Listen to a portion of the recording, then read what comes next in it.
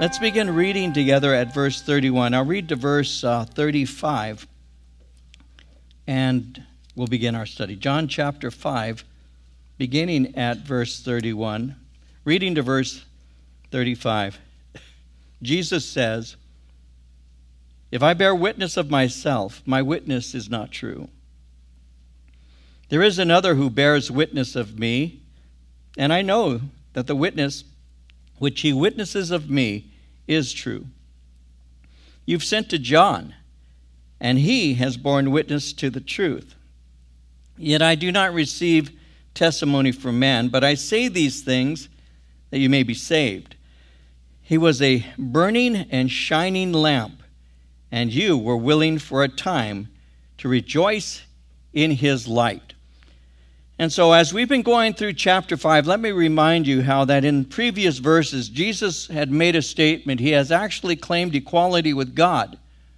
And when he was claiming equality with God, when he said, "My Father works up to now and I work," and they recognized that, those who were listening to him recognized that he was claiming equality. When Jesus was claiming equality, he was saying that he was equal to God in nature, power, and authority. When he said, "I'm equal to him in nature," in verse 18, he had said that God was his Father, making himself equal with God.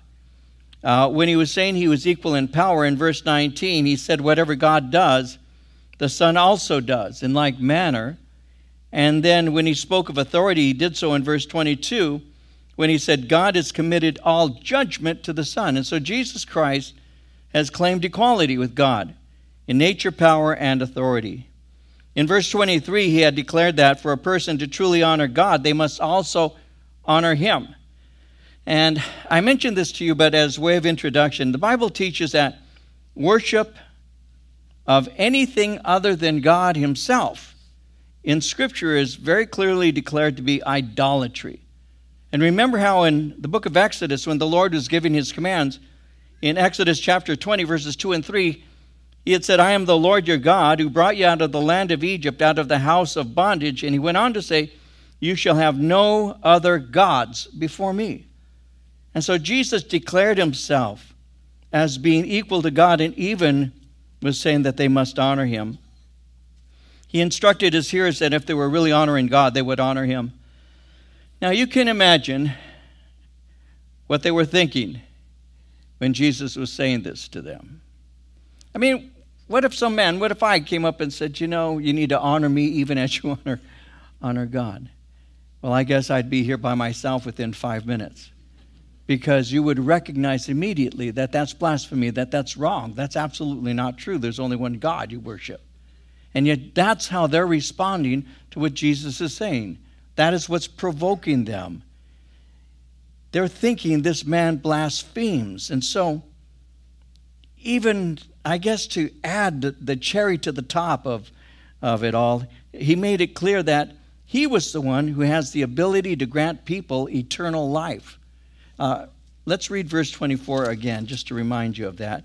He had said in chapter 5, verse 24, "Most assuredly I say to you, he who hears my word and believes in him who sent me has everlasting life, and shall not come into judgment, has passed from death into life." To believe him, to believe his message, is to have everlasting life. And so he's speaking to religious people, and he's speaking to those who already believe themselves to be spiritually alive. Yet he's making it clear that they need to hear his word and believe in God in order to be saved. And in the entire history of the nation of Israel, no other king, no other leader, prophet, or teacher has ever claimed that kind of authority. So immediately, those listening would question inside, how can he say such things? They would say that he's promoting himself. That's what they were later to say in John 8:13. The Pharisees said, "You bear witness of yourself. Your witness isn't true." They'd be thinking he's promoting himself. But Jesus anticipates this. And that's why he says in verse 31, "If I bear witness of myself, my witness is not true." So he anticipates that. He anticipates that suggestion that he's promoting himself, and that's why he says, "If I bear witness of myself, my witness isn't true." You see, Jewish law required independent confirmation of at least 2 or 3 witnesses. You could never make an accusation of a capital offense without 2 witnesses or 3. According to Deuteronomy 19:15, one witness shall not rise against a man concerning any iniquity or any sin that he commits. By the mouth of 2 or 3 witnesses, the matter shall be established. That saved them against false accusations. There needed to be more than one person making that statement. And so Jesus is making it very clear that he is not bearing witness of himself. And now he's going to give various witnesses that are going to speak on his behalf, if you will. And so he's presenting 4 witnesses that establish his claims. In verse 32 and 33, he says, there's another who bears witness of me. And I know that the witness which he witnesses of me is true. And then he goes on in verse 33 to name this witness. You have sent to John, and he has borne witness to the truth. So first he says, you've sent to John. You saw something unusual in John. You even questioned him concerning his ministry. Remember back in chapter 1, verses 22 through 27, they had spoken and had asked John, who are you? They asked, are you Elijah the prophet? So you sent to John. You saw something unusual in him. You questioned him concerning his ministry. And so you're very aware of the things that he is doing, the things that he was saying. Yet, verse 34 says, yet I don't receive testimony from man, but I say these things that you may be saved. In other words, I'm not relying on his testimony or man's testimony. I'm only stating this so you might be saved. Now remember John. Remember his ministry. John was the forerunner of Messiah. He was the voice of one crying in the wilderness. In John chapter 1, verse 7, we had read, this man came for a witness, to bear witness of the light, that all through him might believe. And so he's speaking concerning him, that voice crying in the wilderness. He's saying that John came to reveal Jesus to the people. It was John who said, behold, the Lamb of God who takes away the sin of the world. John is the one who presented Jesus Christ as a witness. John presented Jesus as the Savior. And so by referring to John, Jesus is confirming his mission as well as his message. But John's message and mission isn't the greatest witness. It's one of the witnesses. You see, this is the reason Jesus refers to John. He wanted people to be saved. That's the whole point of his ministry. Again, verse 34, I say these things that you may be saved. That's why I'm referring to John. That's why I'm speaking to you. We've already seen in John 3 how that God has said that he loved the world so much that he gave his only begotten Son, that whosoever believes in him should not perish but have everlasting life. God didn't send his Son into the world to condemn the world, but that the world might be saved through him. That's the whole point of Christ coming. And so Jesus said John was bearing testimony, but the whole purpose of all of this is so that you might be saved. Jesus came to save. Now, that's a word that we Christians use. We used to use it an awful lot more in the early days of my walk with the Lord. That was a very common word. We would use the word saved. Are you saved? Today, there seems to be different ways of describing the salvation experience. But at that time, we would ask that question, are you saved? Jesus came to save. In the New Testament, the word saved is used around 53 times. And the word in the New Testament is the Greek word sozo, and it means to be delivered. It means to be healed, made complete. It speaks of being rescued or even being made whole. Jesus came so that people would be rescued, that they'd be delivered, that they'd be made complete, that they would be made whole. He didn't want any to perish, but all to have everlasting life. That's what Isaiah 45:22 says. Look unto me and be saved, all you ends of the earth, for I'm God, there is no other. You need to look to me to be saved. That's the heart of Jesus' message and ministry. That's what he's doing. He's saying these things that you, he said, may be saved, that you might be rescued, that you may be made complete, that you would be made whole, so that you might be delivered. Well, wait a minute, somebody says, what do I need to be saved from? Why should I be rescued? What's wrong with me? Well, one, before we come to Christ, the Bible describes us as being in the wilderness of sin. The Bible speaks of us as being in bondage. We're like sheep that have gone astray. And we have a shepherd that is seeking after us. In Luke 15, verse 4, Jesus said, "What man of you having 100 sheep, if he loses one of them, does not leave the 99 in the wilderness and go after the one which is lost until he finds it?" So we're out there wandering in the wilderness. We're dry, thirsty, broken, messed up. We're lost. And so Jesus is here in order that we might be made whole, maybe saved, maybe delivered, maybe rescued. We're in sin, and in sin we're spiritually lost. But Jesus in Matthew 18:11 said, "The Son of Man has come to save that which was lost." In 1 Timothy 1:15, Paul said, "This is a faithful saying, worthy of all acceptance, that Christ Jesus came into the world to save sinners, of whom I am chief." Isaiah 53 verse 6 tells us, "All we like sheep have gone astray. We have turned every one to his own way, and the Lord has laid on him the iniquity of us all." And so we have to be rescued. We're in the wilderness of sin. We're in bondage. We're spiritually lost. But one day, we're going to be judged. It's appointed, according to Hebrews 9:27, it's appointed unto men to die once. After this, the judgment. Somebody says, I've heard people say, "No, I believe in reincarnation." No, you don't. You don't want to. I mean, who wants to come back as a snail? Come on. Now, the Bible doesn't give us second opportunities. Mark that in your heart and understand that.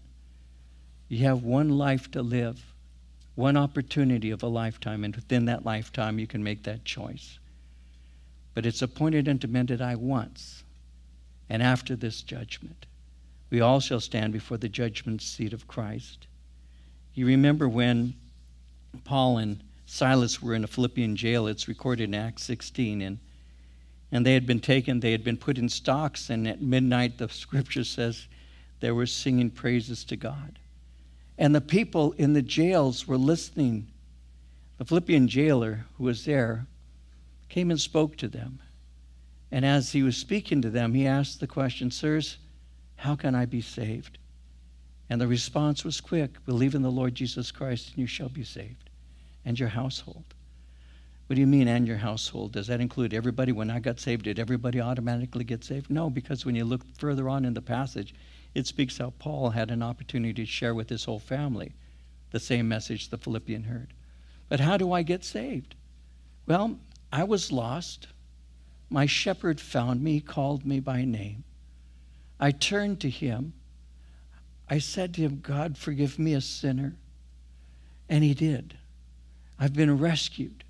And my spiritual brokenness, that heart that was so torn and so messed up, so filled with anger and evil, he took the heart of stone and he replaced it with a living heart, a heart of flesh. And he wrote on my heart, on the tablet of my heart, his word. And he made my body his temple. And he took my name and he put it in a book of life. And now I belong to him. And the reason I belong to him is because he sought me out. It wasn't me seeking him. It was the shepherd calling his sheep by name out of that wilderness. And he said, "Come unto me, all you who labor and are heavy laden, and I will give you rest."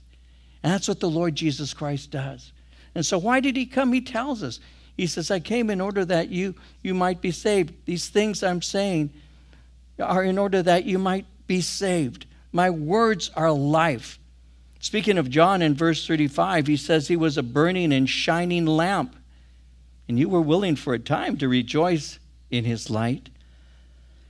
Now a lamp, when he says he was a burning and shining lamp, a lamp has three qualities that reveal his dependence on Jesus. When you look at a lamp, one, a lamp doesn't light itself. So Jesus is the one who ignited John. A lamp guides people in the darkness. And the Bible tells us John was a voice crying in the wilderness. And a lamp needs oil. And John was filled with the oil of the Holy Spirit. And that's why Jesus refers to him as a lamp, a burning and shining lamp. And you were willing for a time to rejoice in his light. One of the things I found interesting about that, and it's true today too, by the way, we know this to be so, People can appreciate a prophetic voice like John's without responding to the message. There are people who are not believers who, when you're speaking to them and sharing Christian things with them, they'll agree with you. They'll say, you're right, we need this. You're right, we need that. You say, I think it's better that a husband and a wife remain married for a lifetime. And many people will agree with you. They'll say, yeah, I think that's true too. It's better for society. I think it's good that a man and a woman, when they have children, they ought to be married first. And they'll say, yeah, I can see that. It makes sense to me. They can agree with you. They might even agree about some things about the Lord. They might even say, well, if there ever was a Messiah, it certainly could be Jesus Christ. They might like the things that you say. And sometimes they listen in when you're having a conversation. You'll be surprised. And they appreciate what you're saying. If you're speaking to somebody on the job or whatever, and you have opportunity and you're sharing, they may appreciate it. And sometimes they even come to church. They'll come on a Sunday. Maybe they come on an Easter. Maybe they come on a Christmas. Maybe they'll come in sometime, and they hear it, and they might even appreciate it. And some of you have invited friends, and sometimes they'll walk away and say, yeah, a lot of that I agree with you. They would say that if you have an honest conversation. But it makes me think of Ezekiel. In the Old Testament book of Ezekiel, chapter 33, verses 30 through 33, listen to this. God is speaking to the prophet, and he says, as for you, son of man, the children of your people are talking about you besides the walls and the doors of the houses. And they speak to one another, everyone saying to his brother, please come and hear what the word is that comes from the Lord. So they come to you as people do. They sit before you as my people, and they hear your words, but they do not do them. For with their mouth they show much love, but their hearts pursue their own gain. Indeed, you are to them as a very lovely song of one who has a pleasant voice and can play well on an instrument. For they hear your words, but they do not do them. And when this comes to pass, surely it will come to pass, then they will know that a prophet has been among them. There are people who appreciate. He says, Ezekiel, you'll give that message, your prophetic word, and the people are speaking about you out in the town, around the wall, talking around the dinner table. Man, did you hear what Ezekiel had to say? He said they appreciate it. They say, this guy's amazing. He's like someone who sings well and plays the guitar skillfully. He says, they'll come and they'll sit before you. And they do so as my people. In other words, they're assuming the posture of a believer. We can say, well, they go to church. They sit there to listen to the study. They sit before you as my people. He says, but they're not my people. Why? Why are you saying they're not my people? Because they hear and they do not do. That's the difference. Why do you call me Lord, Lord, and do not the things that I say, Jesus says. Why? If you love me, he said, keep my commandments. See, the way to demonstrate that we really love him is to do what he says, to keep his word. To sit and appreciate it, that's one thing. To apply it, that's something else. And so Jesus is speaking about John, and he says they appreciated him because he would speak to the powers that be. He spoke to the Roman soldiers, and he spoke to the Pharisees, and he confronted them, and the common people appreciated what he had to say. Many of them, he said, they rejoiced. You rejoiced in his light for a little while. He was a lamp, and you rejoiced in his light for a little while. You were willing to do that. He was a good witness, and you heard his witness. He says, I have a witness. The witness was John. Then he has a second witness in verse 36. I have a greater witness than John's. For the works which the Father has given me to finish, the very works that I do, bear witness of me, that the Father has sent me. Now when he says the works are his general works, including miracles. They're the things that were associated with what Messiah would do.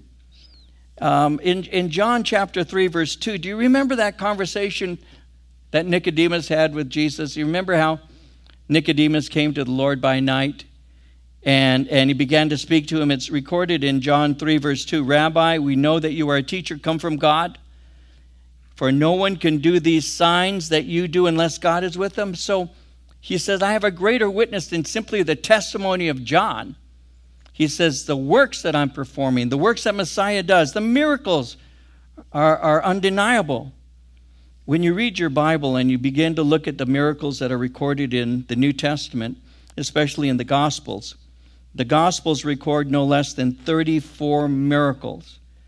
And Jesus in John chapter 10, let's see, we're in chapter 5 now, in about 2 years we'll get here. In John chapter 10, Jesus said in verse 25, the works that I do in my Father's name, they bear witness of me.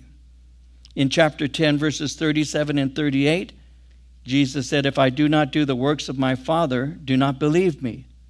But if I do, though you do not believe me, believe the works, that you may know and believe that the Father is in me and I in him. We're going to see that his detractors and opponents, his enemies, didn't deny that he performed works. But they gave his works the definition that they were done in a satanic way. In Luke 11, verse 15, some of them said he cast out demons by Beelzebub, the ruler of the demons. They didn't deny his works. They simply attributed his works to Satan. So Jesus said, but these works are intended to draw you. These works are not being done in order for you to be entertained. These works that I'm doing are intended to draw your attention so that you'll know there's one greater in your midst, and that the works that are being performed are actually signs that would draw your attention to come to faith in God. The way that Nicodemus saw the signs, spoke amongst his friends, and came and interviewed Christ. And later on, we know Nicodemus became a follower of Christ. So I have the witness of John. I also have my works. Then he has a third witness, verse 37 and 38. The Father himself, who sent me, has testified of me. You've neither heard his voice at any time, nor seen his form, but you do not have his word abiding in you, because whom he sent, you do not believe. And so he has a third witness, the Father. Now, the testimony of the Father was already alluded to in verse 32, when he said, there's another who bears witness of me, and I know that the witness which he witnesses of me is true. That's an allusion to his Father. So he's already spoken concerning his Father. But we see this witness also at his baptism. In Matthew 3:16 and 17, it says, when he had been baptized, Jesus came up immediately from the water. And behold, the heavens were opened to him. And he saw the Spirit of God descending like a dove and alighting upon him. And suddenly a voice came from heaven saying, boo! No, saying, this is my beloved Son, in whom I'm well pleased. They could hear the voice. Imagine that for a moment. This is my beloved Son, in whom I'm well pleased. Later in the Gospel of John, Jesus is on his way to his betrayal and death. His hour has finally arrived. He speaks concerning it. In John 12:27 and 28, he says, now my soul is troubled, and what shall I say? Father, save me from this hour. But for this purpose I came to this hour. Father, glorify your name. And John writes, then a voice came from heaven saying, I have both glorified it and will glorify it again. You have the witness of my Father. This is my beloved Son, in whom I am well pleased. But he says in verse 37, you've neither heard his voice at any time nor seen his form. When he says you've neither heard his voice or seen his form, that's another way of saying you have no real knowledge of him and you have no fellowship with him. You see, even when your prophet spoke to you, you refused to hear them. You refused to obey. In Luke 11, verses 47 through 51, he said, woe to you, for you build the tombs of the prophets, and your fathers killed them. In fact, you bear witness that you approve the deeds of your fathers, for they indeed killed them, and you build their tombs. Therefore the wisdom of God also said, I will send them prophets and apostles, and some of them they will kill and persecute, that the blood of all the prophets which was shed from the foundation of the world may be required of this generation, from the blood of Abel to the blood of Zechariah, who perished between the altar and the temple. Yes, I say to you, it shall be required of this generation. You have neither heard his voice at any time, nor have you seen his form. You have no knowledge of him, and you have no fellowship with him. Someone said this has been the uniform characteristic of the nation. Their ancestors disregarded the testimony of God, and their generation was also guilty of disregarding him. He says in verse 38, but you do not have his word abiding in you, because whom he sent, him you do not believe. The Old Testament prophesied the coming of Messiah. Jesus fulfilled the prophecies. And though he gave them evidence, they still did not value the word of God.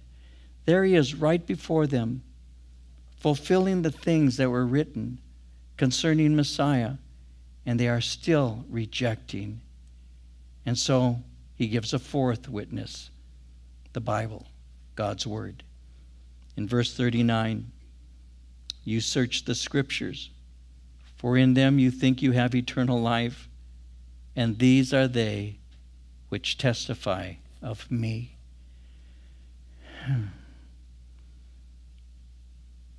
As we've seen, the Father has been a witness to the Son in various ways. Jesus already said that the Father loves the Son. The Father committed all judgment to the Son. The Father granted the Son to have life in himself. The Father gave him authority. The Father sent him. But the question is, how does the Father most clearly bear witness? And he does it through the belief in and reception of the message Christ brought. You're not saved, guys. You're not saved. You know this, but I'll say it quickly. By your feelings.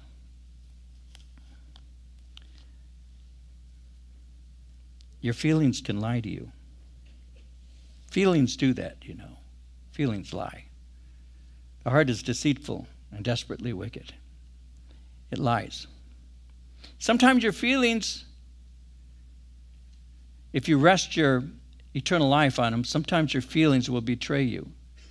Because sometimes you may not feel saved. I know that when I first became a Christian, I know that maybe 2 weeks into my walk with the Lord, I woke up one morning and I didn't have that amazing joy that I'd had for the last 2 weeks. You know, because when I got saved, it was like a giant boulder of sin rolled off my shoulders. I felt peace and love and joy, something I had never had before. But 2 weeks or so within the first 2 weeks of my walk with the Lord, I began to wonder and doubt, and I didn't feel saved. And I came to discover very early that I'm not saved by feelings, I'm saved by faith. And that it's by grace that I'm saved through faith, not of myself. It's a gift of God, and not by works lest anyone should boast. I had to come to know that, because my heart is deceitful, and it can cause me to wonder sometimes whether or not I really did commit myself to the Lord. And so the Father most clearly is going to strengthen us in terms of witnesses by his message. It's by receiving and doing, and that gives to you the peace of knowing that God has actually fulfilled his word to you. In John 7:16 and 17, Jesus answered them and said, my doctrine isn't mine, but his who sent me. He said, if anyone wants to do his will, he shall know concerning the doctrine, whether it is from God or whether I speak on my own authority. Just put it into practice and see if it doesn't bear fruit. You see, one of the things that I'm concerned with in our time, in the church's lifetime, is in this generation right now, is we're starting to trust our feelings much more than God's word. If somebody says something that makes me feel good, then it must be true. And unfortunately, there are a lot of things being said that are not true. I'll give you an example. I won't name the guy because I don't remember his name, but I happened to see him yesterday. He was on TV, and I saw him for a minute. He refers to himself as a prophet, and that to me, that's interesting enough. I want to see what this prophet has to say. So I put him on, and he turned out to be a nonprofit. As I was listening,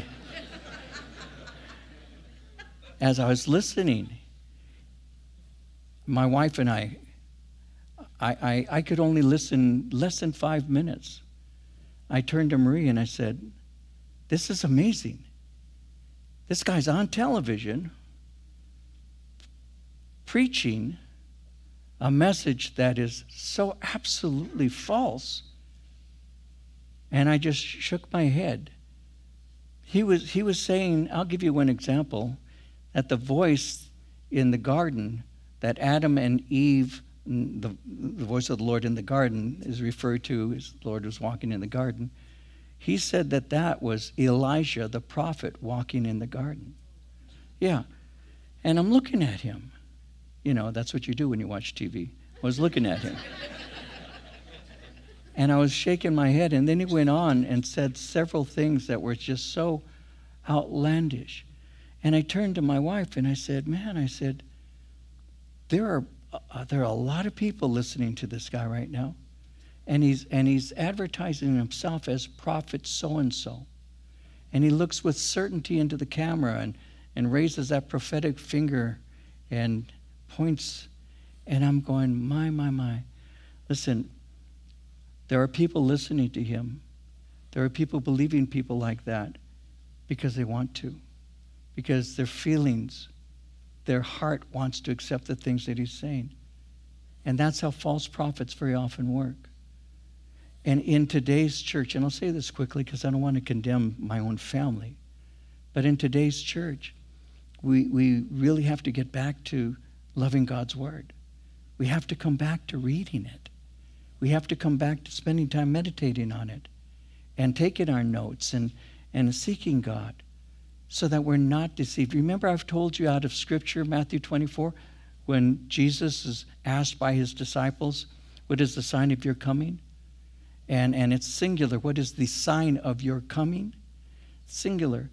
And though Jesus speaks about earthquakes, and you know that with our recent earthquakes that we've had here, that a lot of prophets were shouting out, earthquake, you know, because it's in Matthew 24, and let's be prophetic and this and that. But the sign that Jesus said, because it was a question, singular, what is the sign before you come? And what is it, you guys remember? What is it? False teachers. False teachers. 4 times in Matthew 24, Jesus warns about false teachers. So the sign of the last days is not simply the earthquakes and the pestilence and the various other things that he speaks of. The sign of the last days is false doctrine, bad teaching. And his people that he came to speak to were aware of traditions and rabbinic teachings. But God's word had incarnated in front of them, and they were rejecting Jesus, the Messiah himself. And so he's speaking concerning that when he says in verse 39, you search the scriptures, for in them you think you have eternal life, and these are they which testify, he says, of me. You ransack the Bible. The word search means to ransack. You thoroughly investigate it, but you're coming up short because in your investigation, you have failed to see me. Your traditions are keeping you from understanding that Scripture is revealing me. This is the witness. He says in verse 40, you're not willing to come to me that you may have life. You see, they thought they were God's children because they were familiar with the Bible. The problem was they read the Word, but in unbelief, they didn't allow it to penetrate their heart. Their problem was not intellectual. Their problem was moral. It was spiritual.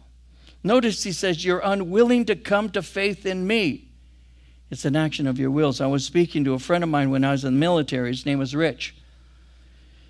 We called him Big Rich because he was big. And he told us to. So Big Rich. He was my roommate. He was also my best friend in the Army. And Rich came from Delano. And so he and I roomed together. And and I would share with him. I was a new Christian. I was a brand new Christian. But I would share with him about the Lord. The little that I knew, I would give to him. I can still remember I would be reading Scripture, and he'd come into our room, and I'd say, Rich, I want to read this to you. And I would read. I always found a passage that would be about getting saved. And you need to believe in the Lord Jesus Christ to be saved. Rich, look at that. This is what it says. And I would do that to him all the time. I still remember one day he came walking in, and I said, Rich, I want to tell you something. He says, no, wait a minute. And then he goes, shutteth, this is what he says to me, shutteth thy moutheth. He goes, Book of Big Rich, chapter 5, verse 1. I'll never forget that. But I would share with him, and I loved him. He was my friend. And you love someone, you tell them the truth, right? You love someone, you tell them about the Lord. And one day he and I were conversing, Rich, why don't you give your heart to Christ? And this is his answer. He said to me, because if I come to faith in the Christ you proclaim, David, then I'm telling my mother she's a liar because of the way she raised me. He says, I cannot go back on what my mom has taught me. And I thought, what an unusual thing, until a few years later, I was talking to somebody else, and I asked the same question, why haven't you given your heart to Christ? And he says, because of the way my mother taught me, and I don't want to dishonor my mom. And I said this to him, I'll never forget. I said, are you willing to go to hell for your mother? And he said, yes, I am. And I said, I wasn't. I wasn't willing to go to hell for my mother, but I was willing to bring my mother to heaven. You need to know the Lord Jesus Christ. That's how it works. And Jesus is making it very clear. You are not willing to come to me that you may have life. Your problem is spiritual. It's not simply intellectual. You know things. You're unwilling to come because it's an action of your will. You're refusing to believe. You're refusing to believe what you've read your entire lifetime. A lot of people go to church their whole life and never come to faith in Christ. I remember a young woman who approached me after a church service years ago now. She walks up to me after a church service when we were in Ontario at the Ontario High School. And she approached me after the service because she had come forward to give her heart to Christ. And as she wanted to talk to me. And I remember her saying, my father is a pastor in the city here in Ontario. My father's a pastor. If I mentioned his name, she said, you'd know who he is. She was a woman. She wasn't a little girl. She was a woman. She says, I've been going to church my whole life. She said, I decided to come and visit today. She said, and for the first time in my life, I realized I never have committed my heart to Jesus Christ. I never have. I was talking to Holland Davis, who's one of my dear friends and a wonderful worship leader and pastor of a church in San Clemente. And we were talking about how the Lord can speak to you in ways that sometimes can be kind of, well, I'll say it like this. I said, Holland, this is years ago, again in Ontario High School, I said, I gave an invitation, and one of the worship leaders who was playing lead guitar in our worship team came off the stage and came and received the Lord. And I'm looking at him thinking,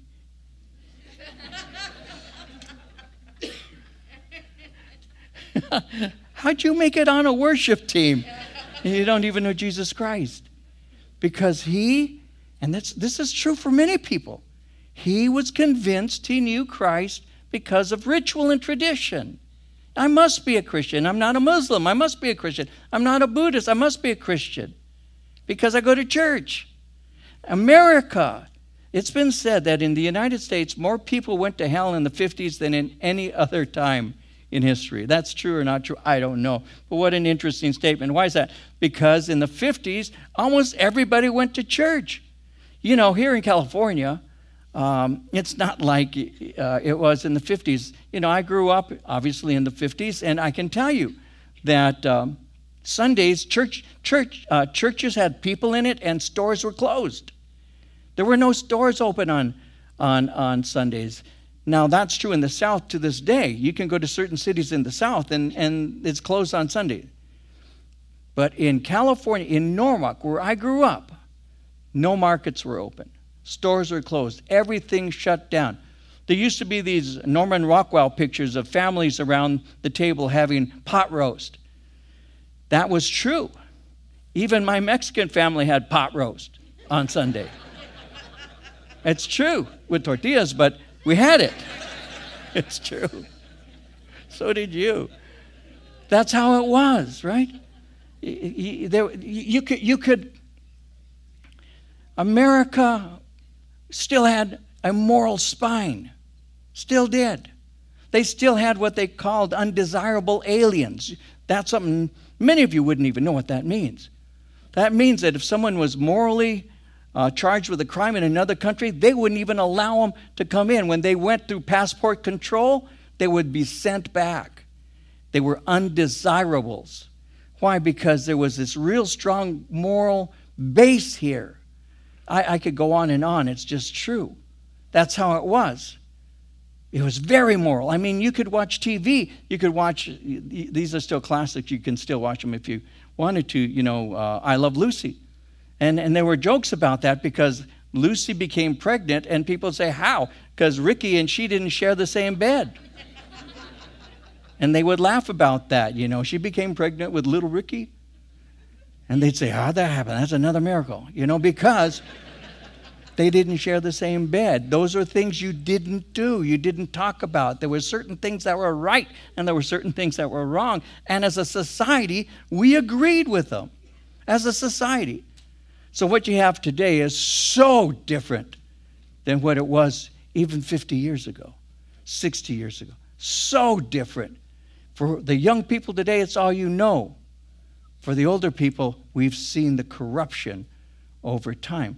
But there were people who were thinking themselves Christians in the 50s because churches were full on Sundays. They would hear, but they did not do. They listened, but they didn't really believe. That's not new. Jesus is saying the same thing to these Jewish people during his day when he makes that point to them. You're not willing to come to me that you may have life.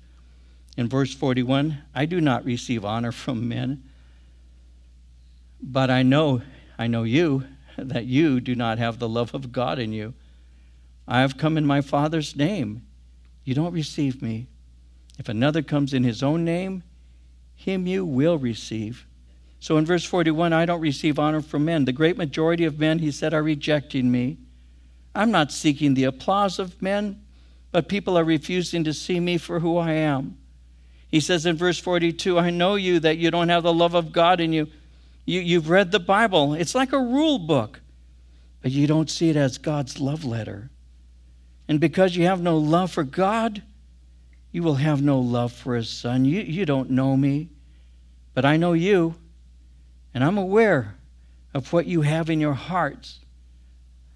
I know what's in your hearts, but I also know what is not in your heart, because you don't have God's love, because if you did, you would love me. In John 8:42, Jesus said, if God were your Father, you'd love me. For I proceeded forth and came from God, nor have I come of myself, but he sent me. If you had the love of God in you, you'd love his Son. In verse 43, he says, I have come in my Father's name. You don't receive me.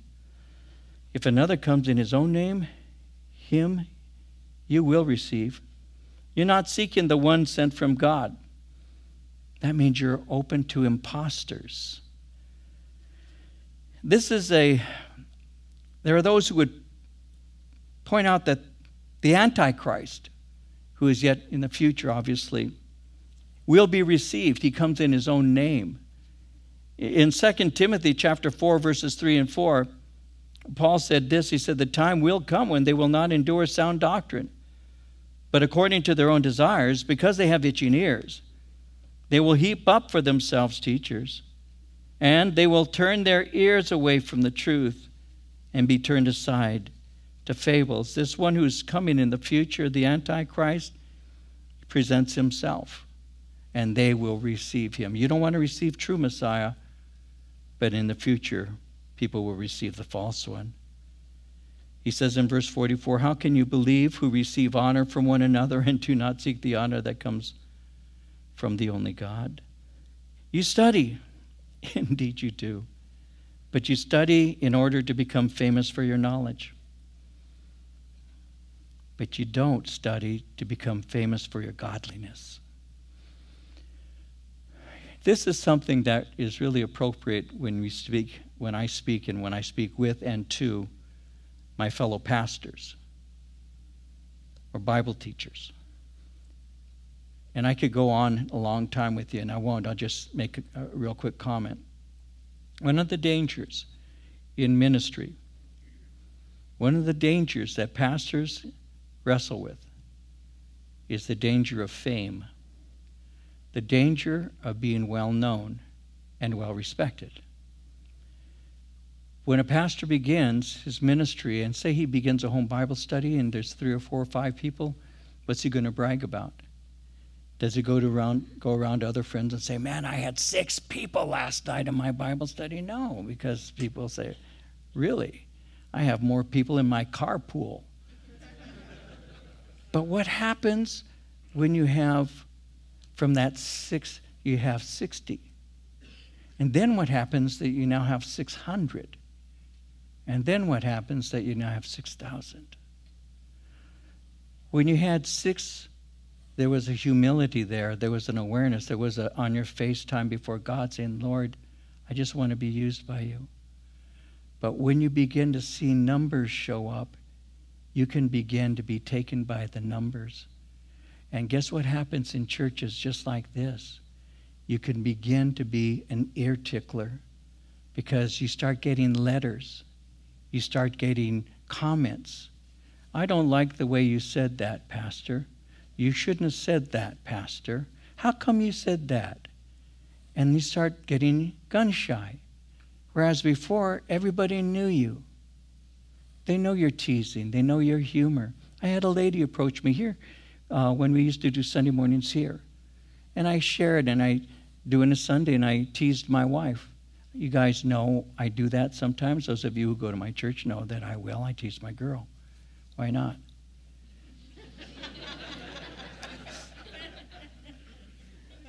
And a lady stopped me outside. And she says, this is my first time here, and I want to tell you how I didn't appreciate the way you spoke of your wife. No, she said, I want to tell you I don't appreciate how you spoke of your wife. And I looked, and I said, this is your first time here, right? She said, yes. I said, I understand. I said, if you were here longer than that, you would know that I would never, ever say anything about my wife that would make her look bad. But my church knows that I tease with her. Oh, see, people are that way. I get letters and I get comments, and it's just a fact. So you can begin to be that person who's afraid to speak because you're afraid people won't show up.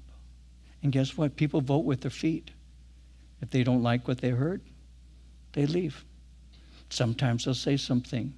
Sometimes they'll say something from within the congregation. It wasn't that long ago that I was teaching, I was making a point and using an illustration, and a gentleman yelled out at me, "You're a liar, Pastor." Yeah, and I told Raul, I thought you were at your church today. No. People will say the worst things, the most unthinking things, and you can get to the point where you want to just please them. So if I was speaking to a pastor right now, I'd be saying to the pastor, speak in a way that pleases God. Don't worry about the way people feel. Speak the truth. Speak it in love. Speak it with gentleness. Speak it with encouragement, but speak the truth. Because in the day when people are searching for teachers to itch their ears to say the things they're itching to hear, that's a sign of the last days. And every pastor needs to remain faithful to to what God has proclaimed, to present the truth of the gospel, regardless of whether people show up the next week. Because you don't stand before them in judgment to receive reward. You stand before him. So you make sure you honor him. And that's what I share with pastors, and that's what I share with myself. Some people want to become famous for their knowledge, but they don't want to be famous for their humility and godliness. In Matthew 23:23, Jesus said it like this. He said, "Woe to you, scribes and Pharisees, hypocrites!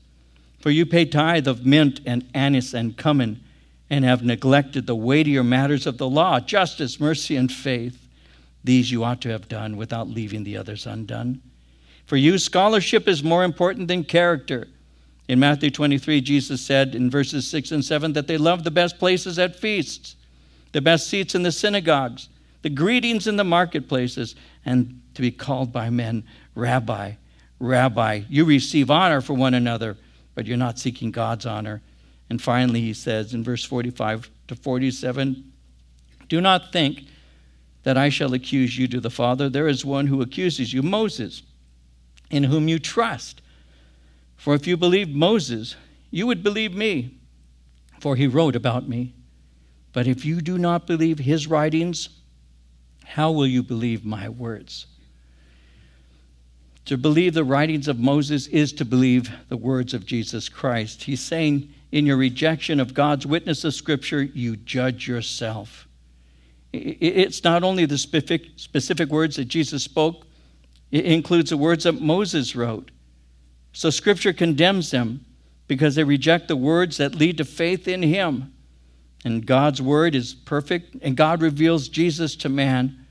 So in the rejection of his word, you reject your own salvation. If you do not believe his writings, how will you believe my words? If you don't believe Moses, you will reject me.